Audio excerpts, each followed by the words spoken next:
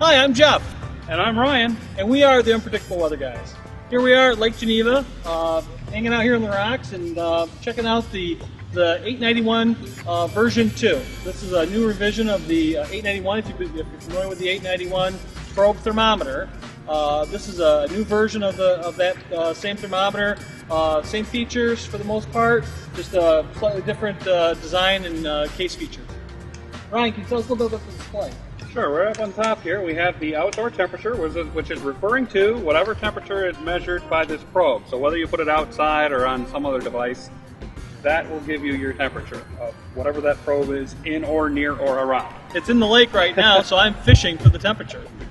This also has a clock featured right down here below it, but it can be, with this button right here, you can toggle to show the indoor temperature and indoor humidity. Now that's the difference between the old 891 and the new 891, is that the old 891 always used to piece the screen up for the clock. Yeah, so this way you get bigger digits. Bigger really digits for your temperature away. and humidity and the indoor temperature and everything else.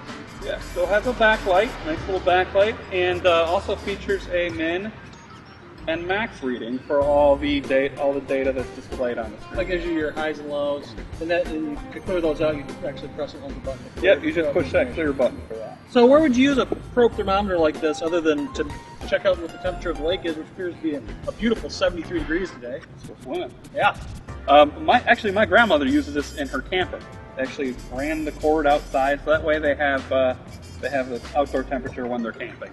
That's nice. I've also heard that people like to use them. They put them in their wine coolers or the beer cooler, so they know what the temperature is. If they're fishing and they have a ice chest that they're keeping their fish in while they're fishing, they might have one in there to make sure that they're keeping the temperature. Or the temperature is going to keep the meat fresh. Yeah, it's really a convenient, easy solution for those everyday situations where you'll need a temperature. Yeah, the fact that it gives you that max temperature is really good. If you have food that can spoil in a cooler, it'll let you know, okay, the temperature never got above the temperature where the food would spoil at. Exactly.